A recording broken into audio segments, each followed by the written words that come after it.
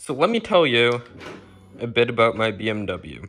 This is a 2008 BMW 128i convertible, so it is the E88 chassis. Under the hood has the N52.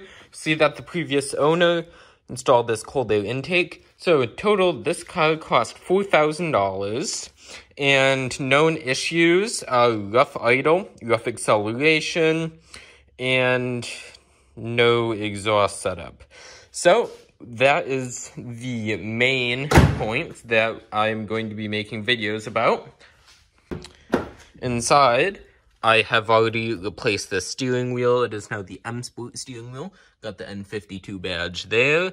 We are probably at some point going to be wrapping the trim in vinyl. I'm thinking a silver, maybe carbon fiber look. Eventually, I do want to wide body, so we'd be replacing that panel there and the panel back here. It is a lot easier on the E88 than the E82 and the E83 because the panel is just here instead of going all the way across. Thank you guys for watching, comment, like, and subscribe, and see me on my journey to restoring this.